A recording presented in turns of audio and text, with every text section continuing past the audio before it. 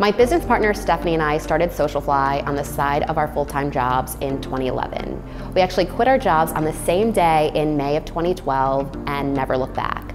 Now we are a team of almost 30 people. We have been growing dramatically over the last 8 years. Our capabilities include influencer marketing, social strategy, creative production, and media buying. We have managed our clients' social media platforms. We've been absolutely obsessed with social media, and we started noticing, people creating a following for themselves on social, and they were starting to represent brands. It really wasn't until the end of 2016 that we really started to focus on our influencer marketing division. Trends that I'm noticing in the influencer space right now are the rise of micro influencers. Brands are leveraging them as content creators for their social channels.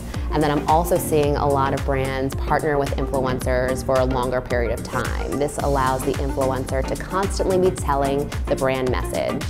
As the space becomes more and more competitive, the influencers who are more willing to be truly authentic, show the real moments of their life, not just the best moments, but also share, the tough times, the sad times, those real moments.